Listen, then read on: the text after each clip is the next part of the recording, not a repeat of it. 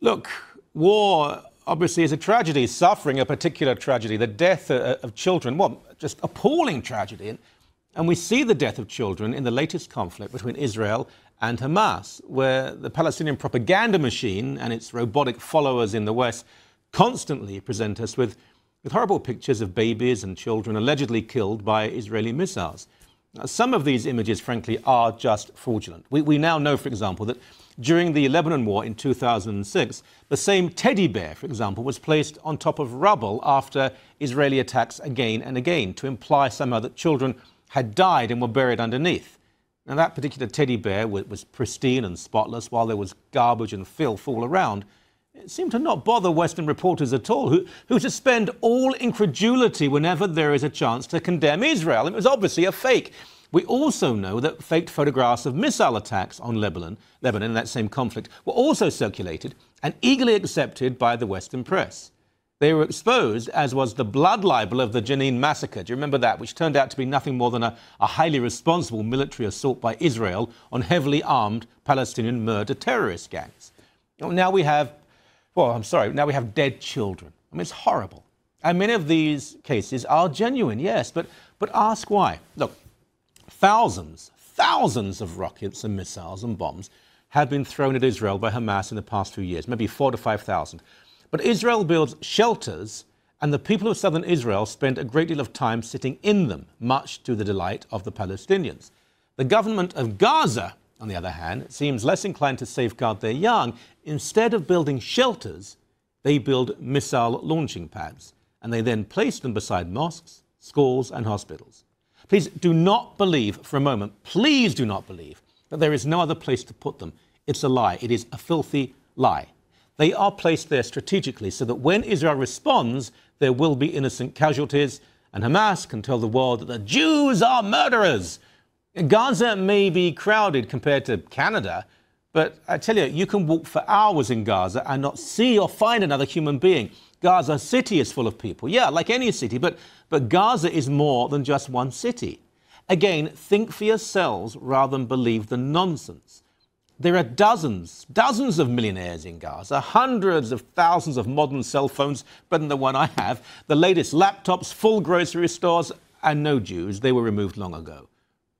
Hamas uses its children as shields, as human sacrifices to the god of war and anti-Semitism, as blood offerings to some satanic hatred creature, and then convinces an eager liberal media that it's all the fault of the Israelis.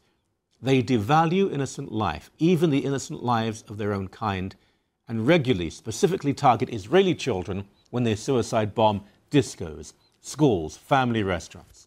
Look, if you think I'm lying, okay. If you think I'm lying and trying to deceive you, read the facts for yourself. One last thing. I was in Edmonton over the weekend, in an Edmonton hotel on Saturday, and the CBC was on. I wouldn't watch it otherwise. There on the screen was this odd, ambivalent creature interviewing Gideon Levy, probably the most notoriously left-wing and anti-Israel journalist in the entire Jewish state. He was brought on to explain Israel to the Canadian people, okay? So you have this guy brought on to explain Israel to the Canadian people. Imagine if the most anti-Canadian writer in this country was hired by Israeli state TV to explain Canada to Israelis. We'd be bloody upset. Remember when I mentioned naivety mingled with malice and anti-Zionism in liberal media? Hi, CBC. Disdain and deviousness are thy name. We are defending ourselves. We're trying to bring to an end the ongoing incessant barrage of indiscriminate attacks against our civilians that has been going on for years. It's not in any way a sense of retribution. It's the attempt to degrade the capabilities of those who are hostile to our very existence from perpetrating attacks that take away our ability to live a normal life. If they stop attacking, we will be able to stop defending. That was in response to a brilliant, objective CBC journalist asking, was this an eye for an eye? Which shows a colossal misunderstanding of what eye for eye actually means in Scripture, but that's beside the point. Would they have asked such a question to a Palestinian representative? It's ongoing. There could be some sort of truce by tonight, but we'll find out. He's been on the show when he was in Toronto. He's a columnist for the Jerusalem Post, wonderful writer. Jonathan Spar joins us now by Skype from Jerusalem. Welcome to you, Jonathan. Thanks very much, Michael. There were sirens earlier today in Jerusalem, were there not? Yeah, there were. This was the second time in the last days that there's been sirens and indeed been missiles directed at Jerusalem, not hitting Jerusalem, but on both occasions landing just south of the city in the Gush Etzion area, from what we're hearing. Right. What is the mood now? Do Israelis assume, I mean, we're hearing about a peace, some sort of peace by later this evening, 9 o'clock. Is that just a rumor or does that sound authentic? Well, it's a rumor, but it is acquiring more and more substance to it as the hours go by. Of course, Secretary of State Hillary Clinton has been here, or is here. We're hearing that German Foreign Minister Guido Westerwelle has now gone down to Cairo. The Egyptians have been playing the central role in this mediation, from what we're hearing and understanding. So there's already now rumors that it will come into force this evening, and the hour being spoken about is 9 o'clock. Or that it will be announced at 9 o'clock and come into effect at 12 o'clock. So there is a sense that this does appear to be moving to some kind of conclusion, but at the same time, the negotiations are clearly still going on. Everything's still very delicate. There's still 50,000 Israeli troops north of Gaza ready to go in if necessary, so nothing is certain yet. Mm-hmm. And even if there is a truce, I mean, the question is, what will this solve in the long run? Israel has damaged, injured certainly Hamas's capability, but it can be rearmed. Egypt has to be, I mean, Egypt is a winner in this, it seems to me, because they seem to have been a peace broker. It's very hard now for Obama not to give them money, and they're, relatively speaking, good guys. But they have to police from their side, do they not? Yeah, absolutely. I think the role of Egypt, and when we begin to hear, if we hear it this evening, the results or the nature of the ceasefire, the Egyptian role will be the thing to watch for. I mean, it's vital to understand, that Egypt is in the middle of a contradiction here, because the Egyptian government is a Muslim Brotherhood government itself. That's to say, it is ideologically more or less identical with the Hamas rulers of Gaza.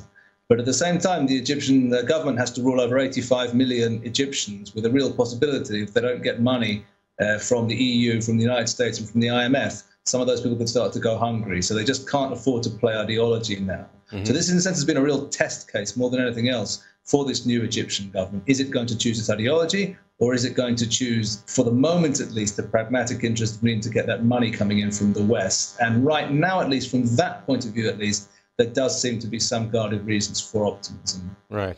Of course, another winner, again, you're the expert, not me, but I would say another winner here is Hamas, because they were being challenged by Islamic Jihad. They've seemed to be tough. They've said, well, fight on to the last Palestinian child. And they are quite easily the leaders now of the Palestinian movement, the Palestinian narrative. I mean, the West Bank is increasingly irrelevant in all this. Yeah, I think that's right. I think that's been coming for quite some time. By the way, I don't think Islamic Jihad were ever really a political threat to Hamas, although they did, of course, have their own independent and do have their own independent military or terror capability down there in Gaza and elsewhere. But yeah, I think we are seeing that Hamas is moving more and more to the forefront. And I would stress this is part of a more general regional process. That's to say, we're seeing movements similar to Hamas triumphing in country after country. In Egypt, of course, most importantly, in Tunisia, in Syria, leading the uprising against Bashar al-Assad. People or regimes that look a lot like the West Bank Palestinian Authority are departing the stage all over the Middle East. And movements that look a lot like Hamas are the ones who are taking their place. So to some degree, we shouldn't be entirely surprised that that's also coming home to roost right here next to the Mediterranean. You could even argue that Hamas's expulsion of Fatah from Gaza in 2007 was the real beginning of the Arab Spring or Islamic Spring, rather than what took place in Tunisia in 2011, the first time when an Islamist movement kicked out a nationalist authority. That's a very good point, actually. Surely you would expect, even after all this stops, you'd expect at least some more missiles to come in from Gaza into southern Israel, would you not?